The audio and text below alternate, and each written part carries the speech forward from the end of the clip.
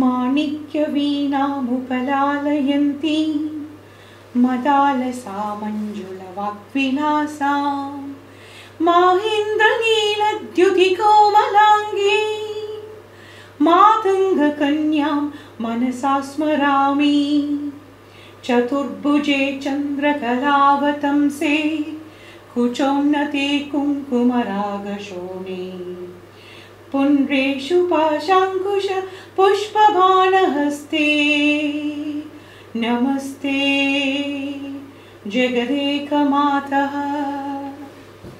Blithely caressing a gem-studded veena, wynid languor lilting with lucid word, bewitching as a blue-black sapphire, let me invoke you, daughter of Matanga, adorned with 4 hands and crescent moon, with upraised breast anointed with saffron, with sugarcane bow, rope, gold and flowered arrow, let me invoke you, mother of the universe.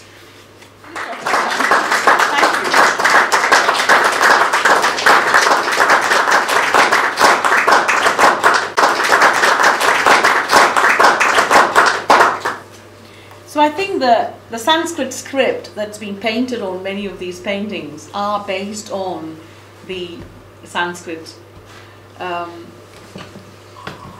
syllables in this book, and the translations are mine. I've worked on the translations with my uncle. He's 82 now, and we've been having phone conversations while I was working.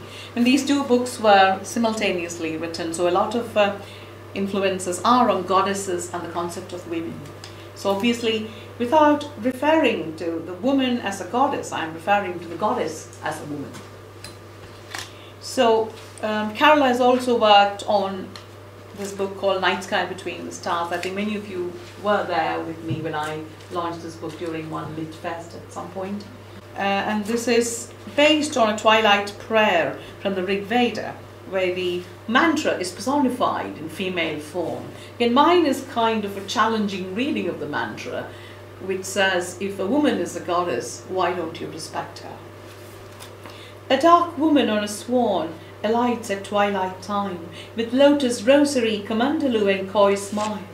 I invoke Surya, Savitr, jewel of the sky, as he thunders past in his golden chariot, water lilies in hand, his 7 steeds neighing.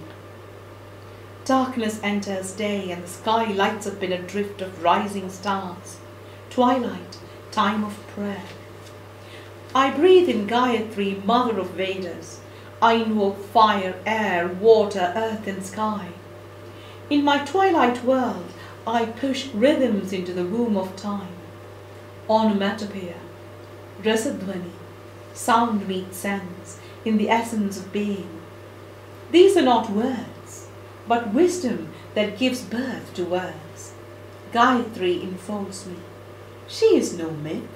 She is a living mantra, birthing dawn and dusk.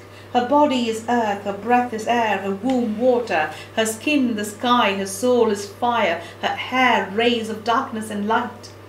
She is a sound of life spilling from Savitr, sun. My eyes cloak the night and ignite light. I chant the womanhood incarnate. I am melody, I am rhythm, I am fusion. My skin thaws, my breath dissolves, my body melts, my womb flows, my soul burns in eternal flames. I am the earth seeking the sky at twilight time. I am that woman, Gayatri, lover of Brahma. The next one again has been worked on, called creation. What I'm questioning in this poem is the creation myth and the patriarchal Vedic gods. Hinduism, although worships goddesses, I'm questioning the element of patriarchy within the pantheon. Creation. Creatio ex nihilo. In the fabled time of all beginnings, you cast man into cosmogonical myth. There was no being, you say, nor non-being. There was no air, no sky beyond. What covered the earth? Was there water unfathomed? What was above? What below? There was no death, you say, no immortality. There was no day, no night, no light. Only darkness cloaked in darkness. Then something breathed windless in that void of all voids. In the beginning, there moved a desire within, the first seed of mind.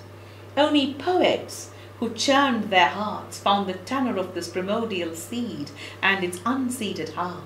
Traversing the being in metaphor and metonymy, they enacted the chords of creation in syllabic verse. There were impregnators, you say, mighty forces with energy beyond. But where was the core? Where was the hidden womb that carried the germ, the pulsing rhythm of warmth, the sacred chasm wherein the flame of life was nurtured? When was this world created? Who was the prima movens? Who was the creator? Did he fashion it, or did he not? Or was it a woman? Did she mold it, or did she not? Whose eye controls the world from the highest heavens? Perhaps she knows it. Perhaps he does not. The gods came later with thunderbolt, discus and trident, demanding sacrifices on fire, earth, water and air. Sacrifices with threats drawn out on every side, woven into the warp and weft of chant and hymn, outspinning the threats of Sama verses onto the walls of heaven, conjoining Savidur with Ushni, Soma with Anushta, Viraj with Varuna and Mitra. In my mind's eye, I see them all, the gods who line the roaring sacrificial fires, and those who perform sacraments in ritualistic meter, binding and unbinding. But what of the goddesses who birthed these gods? What of the earth woman who bore the primeval man? To which of these deities do I offer my verse sacrifice?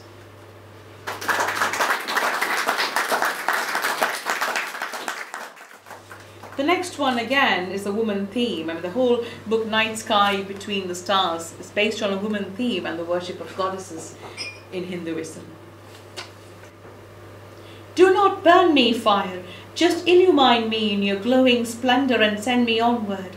Sun, give me your eyes. Wind, give me your breath. Water, give me your womb. Sky, give me your dreams. Moon, give me your passion. Do not forsake me, O gods. Take my verse sacrifices, and in return, rain down your thunder to mould my spirit.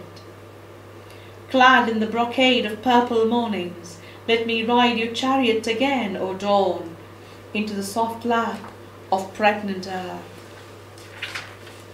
Earth, bear me yet again as another golden grain of life. Do not burn me, fire. I am made of ancient promises flowing out of cosmic rivers. Let me wear yet another cloak, waxing and waning in the light of summer solstices, in the darkness of winter equinoxes.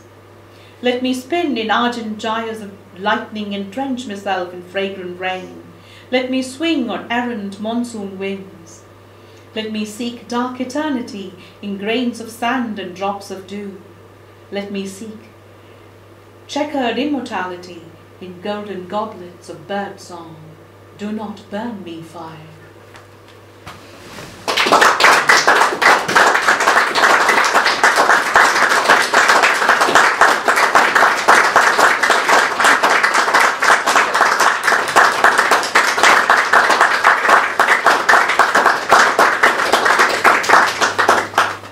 Jai Janani, Jai Janani, Jai Janani. Jai Janani Sudha Samudrandha Rudyan Manidvipa Samruda Vilvadavi Matyagalpatru Magalpagadam Bagantara Vasapriye Kritti Vasapriye Sarvaloka Priye Sadararabdha Sangita Sambhavana Sambramalolani Vasragabadda Chuli Sanadatriye Sanumat Putriye